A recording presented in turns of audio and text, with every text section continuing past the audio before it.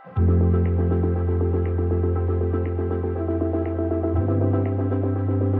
guys, welcome back. Now if you have watched the unboxing video already, then great, you can continue watching. But if you haven't, go and watch that first, and once you have, we can continue on how to set up this printer. So let's get to it. So the first thing you need to do here is load in your filament. Now in the unboxing video I did show you how to do it, but just in brief, you're going to take it from here, feed it through your filament sensor and then onto the front, and repeat it for the other side. The next thing we need to do is go ahead and move on to our control panel.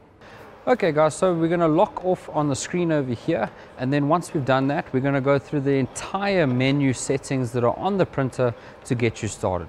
Now we're going to run through each icon one by one, just so that you can see exactly what's available on this and how we're going to set it up before we push print and do auto leveling and so on and so on. So the first thing we're going to go ahead and we're going to start from the right hand side, and you just go ahead and push on printing. Then you either using a USB or an SD card, and you just click on either those two settings or options, and then you can go ahead and select the item that you want to print. So let's go back and let's move on to settings. So now within settings here, you've got a setting that you shouldn't be touching. Then you've got your fan. Now this is to either increase it to full or below that, maybe at 50%, and you can go ahead and just use these two options here. So for instance, if we want 50%, we click on 50 and then it should change there, or 100 and then it will change to 100% there. Keep in mind that you need to touch this thing straight on and not from the side, otherwise it might not respond to your touch. So we go ahead and we go back from here. So the next thing we've got here is about. Now that's just about the software on this. Then you've got motor off. If you click this, then it allows you to move the whole head system up, left, down and right without damaging the motors, because maybe you need to do some maintenance and you need to switch them off. If they're on currently, you won't be able to move because the motors are engaged. The next thing we've got here is configuration. Now this is just going to configure a whole bunch of settings. Basically, if we go ahead and we click on that one, we've got acceleration and maximum speed. So if you're not happy there, you can go and adjust them. I don't recommend changing these settings. The next one is our motor settings. Now that's adjusting our motors within increments, so that if you see one is out, you can go and adjust that. Your leveling settings, so now that's for the auto leveling. We can go in there and you can do it manually, you can do it the auto, you can do nozzle to probe offset, so that you can adjust your BLT and how far it's meant to go down and how accurate it is. Offset the Z axis as well, which helps so that you don't have to redo it every single time you go to print. Okay, then our last setting here is our advanced settings. So we can go in over there, and then that's the printing pause position setting. So basically that you can either set it to pause exactly where you told it to pause, or it comes back to home, which is here in the corner closest to the screen. Then you've got your filament settings. So that there in its own is basically setting the amount of filament that comes out of the nozzle, and that's setting the motor speed. So if you're wanting it to have more flow rate, then you increase it. And then you've also got your unload and load speed and length, and then that's basically when you want to change your filament, you change how much it spits back out or feeds back in, and then you can manually push it or pull it out from there. Then you've got your filament temperature. Now that basically is just a preset, so when you do a preheat, it's going to preheat to 200 straight off the bat, and that's for your nozzle.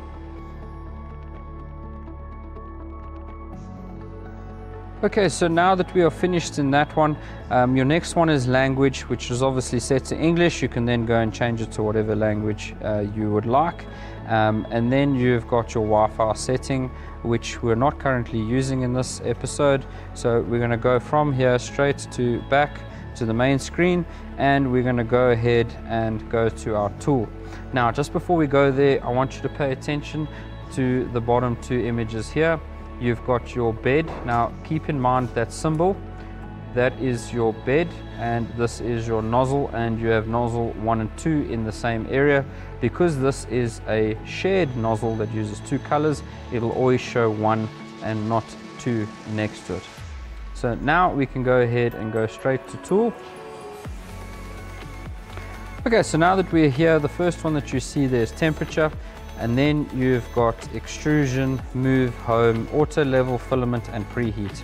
Now, many of these options you might not be using, but the first one we're going to highlight on is temperature. Now, if we go into temperature, this is basically going to do a preset temperature for either ABS or PLA. If you're going to preheat your machine, you'll go and manually add this, and you can go ahead and change your 10 to be 1 degree increment, 5 degree, or back to 10 again, and you can either go plus or minus. And then if you want to change over to the bed temperature, you just go ahead and click on where it says extrusion, and then you'll see bed will pop up, and then you adjust that separately. So from here we're going to go back and we're going to move over to extrusion. Now this basically is pulling your filament in or out, and you can set at what speed as well, and the distance as well. So if you feel like that you want to change your filament and you want to change it from only pulling out 5 millimeters, and at what speed you want it to slow it down, increase it, you can go and make the adjustments here. And then once you're finished, you can also say load it in or load it out manually via these buttons here, rather than just pushing the leaf spring and pulling the filament out, which you shouldn't be doing. You should rather use the unload setting. From here we go back, and then we go to move. And now basically this is if you don't want to disengage your motor, you can go ahead and move it in any of the direction that you see, so that you can possibly just do a manual leveling. And you can do it all by here by just clicking on the options you have available. Keep in mind that you need to have your machine in origin position first before you go and move any of this, and adjust your Z axis as well. And you can also just change the increments to which it happens. So that's how you use this control panel. Then we're going to go out from there, and clicking home means it just takes you straight to home. Then you've got auto level. Now if I click on this, which we're going to do just now, it will start the auto leveling procedure, which will then level the entire bed, so that the printer knows in certain areas to either lift or go down accordingly, so that you have one single level layer of printing. I did actually explain auto leveling in the previous video, the unboxing video. If you haven't watched that, please go and watch that, so that we can then go back to this video and just start with the printing. Right, so now we need to go to filament. The first thing we need to look at here is unload and load option, and our extrusion number 1. Now we have only got one nozzle, so that stays the same, and this is to load or unload your filament to change the color. Now I always recommend, before you finish printing, you want to unload your filament so that there's no excess plastic melted or solidified incorrectly in the head, so that when you start a new job, you're going to load in your filament before you go ahead and do auto leveling, so that you've got your filament ready and you know it's being flowed through correctly. Then you've got your preheat option. So if we click on that, that's just going to go ahead, and if we want to print with ABS, ABS and PET are going to be the same material, or you can go ahead and use PLA, which is a softer, weaker plastic, which is great just for modeling. If you're going to be doing something that's a moving part, I would recommend using ABS or PETG, purely because it can withstand 110 degrees plus, which is great for signage, which is the actual reason for this printer. So we can go ahead and just preheat the bed. Maybe you want to just clean the bed, so you want to warm it up so that you can scrape off all the glue, or you want to preheat just the nozzle so that you can go ahead and just change the filament and then get ready to do some printing. From here we're going to go back, and then we're going to go and start our preheat procedure. And once we've preheated, you're going to go and do your auto leveling. So we're going to go ahead and preheat for both. So I'm going to go over to temperature. I'm going to go start with my bed. I would like to up that to increments of 10, and I want this to be on 50 degrees Celsius. Next one is the extruder, and because I'm not choosing PLA or ABS, I'm doing this myself. I'm also going to go increments of 10, and we're going to go all the way to 220 degrees Celsius. Okay, so now that we're at the correct temperature to preheat the machine, and I am happy with that, we're going to need to clean the nozzle as soon as we see a bit of plastic come out. If you have pushed your filament all the way to extruder, if you haven't, then you won't need to do that process. So in order to start printing, what we need to do is go ahead and you need to find your USB stick that was included with the printer. Now on this little micro memory stick here, which is what we're going to be using, should be a sample print preloaded from the manufacturer for you to do a test to see if your printer is leveled and working correctly.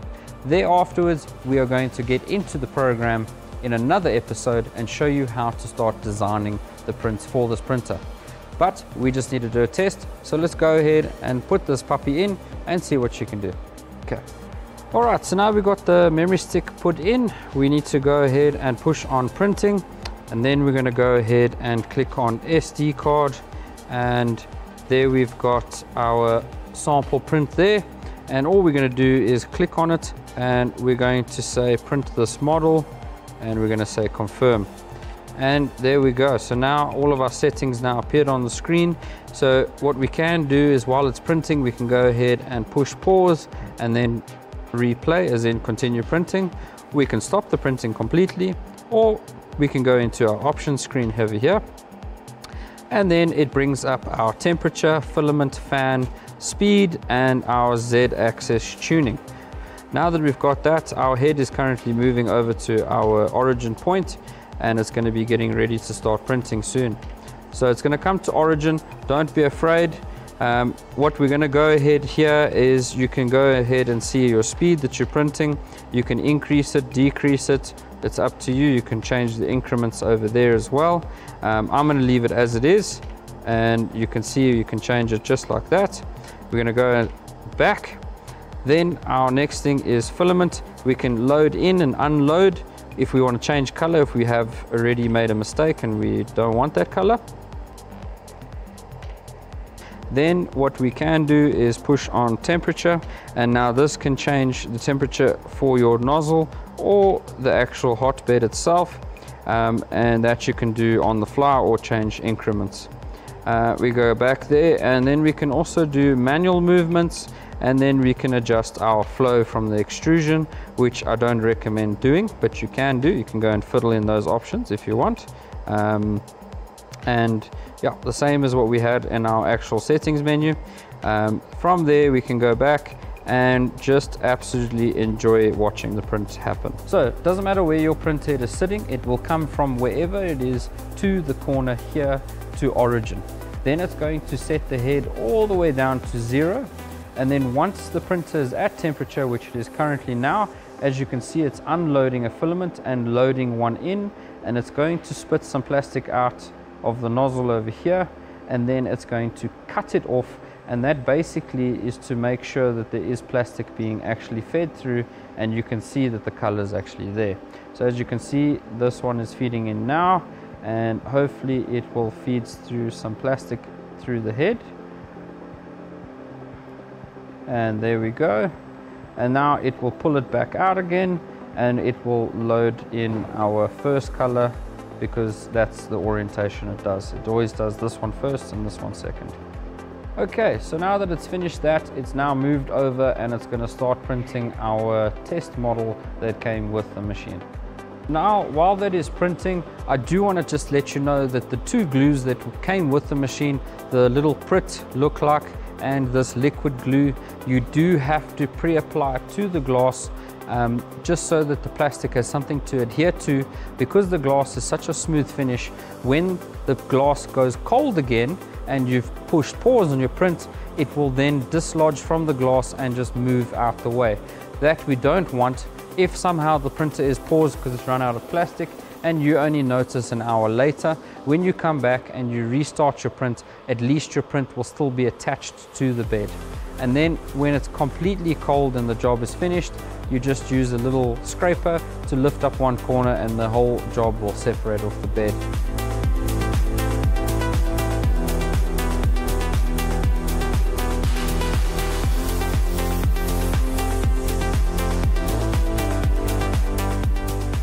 So guys, while this is actually printing, you can go ahead and have a look at your control panel. On the top right hand corner, you've got a status bar that basically tells you how much you've completed within the job. Keep in mind that this can take absolute hours and hours to complete, or it can take minutes. It depends on the design you've done. So I'm not going to stick around for the entire print job. I just have a look at the first 3 to 4 layers. If they're all equal and straight, then I know that the bed has been leveled and the setup is complete. So the last thing that I need you to do is go ahead and get one of these, do some tests, have some fun. Thank you for watching this video, and as always, enjoy.